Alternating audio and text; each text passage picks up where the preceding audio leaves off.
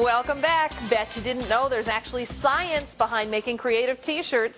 Here to show us how it's done is Chemical Kim, our favorite scientist. Oh, yes, I love this, Catherine. And you know, this activity is something with Mother's Day right around the corner.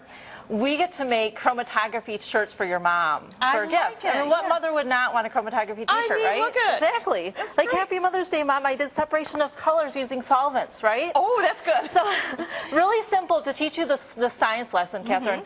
What I've done is I've taken some coffee filters and I've made strips. Okay. And what you're going to do is take a permanent marker. Okay. And I'm going to take a water-soluble marker. Okay. Okay. And we're going to, on this white, I drew a little line with a pencil. Yes. And we're going to put 3 dots right on that line. Right on the line. Right on the line.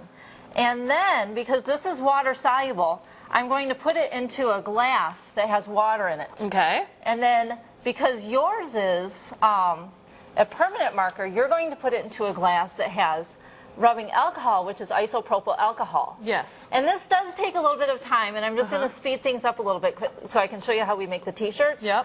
But what you're seeing is a separation of colors. And this is chromatography. Yes. The water-soluble will be in the solvent of water, and the permanent marker will be in the solvent of isopropyl alcohol. Yeah. And this is what will actually end up as a result. This is the water-soluble, and you can see how the colors separate it. Yeah. And the molecule sizes are different, so they separate at different rates.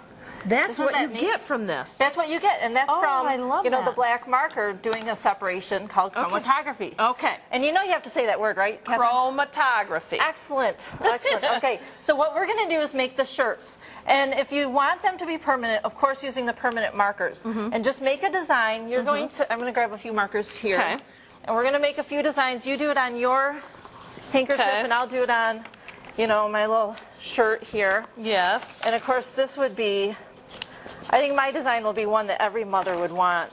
Oh, you're making a heart. Mother's Day. A heart? Are you kidding me, Catherine?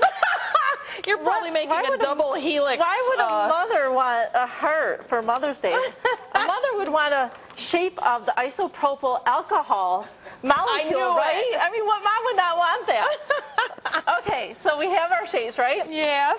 Now what we're going to do, since we're using the permanent marker, yes, we're going to use the isopropyl alcohol. Okay. And this is definitely an activity for preschoolers.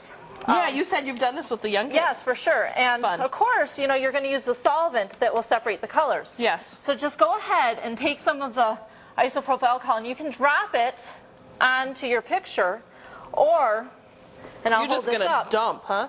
I'm just going to pour this, just so you can see how quickly they separate. Oh, yeah, it really gets it going. And it does take a little bit of time. Now, don't use all my alcohol. I got some work to do over here. Isopropyl alcohol, right, Catherine? Yes. Okay, and then what we'll see is the colors, as the solvent starts to move those molecules, they'll start to separate. And if you have, for example, a purple, what colors make purple? Blue and red. Blue and red. So as you let this, they'll bleed out. Oh. As you see. And I made this for my daughter Maria, because I know she's making me some molecules, and I know that she'll smile, so I did that. And I'm making this for my daughter Sophie. Oh, that's so what daughter cute. Would not want an isopropyl alcohol, t-shirt, right? I bet she's a hit at school. She's going to be the hit at school. Fashion police. The fashion police. Everyone's going to want that. Yep. And then you can also do this activity on coffee filters with doing, different shapes and different, the kids can cut out the, heart shape if that's what they want, But of course you'd want to do molecule. So all we need are the markers, the isopropyl alcohol, i.e. rubbing. Yep. And also, as another tip is that if they want to keep redoing, they could use water-soluble markers with water for the separation. Nice. And then wash it again and make another molecule. Look at my pretty rainbow. Rainbow? Oh, yes. And spectroscopy right there, Catherine. Excellent. Oh, my gosh. I love this science. This science is great. It is a lot of fun. And if you'd like some fun ideas and things to do with your kids, you can find activities from Chemical Kim on our website at wzzm13.com. Just click on Take 5 links.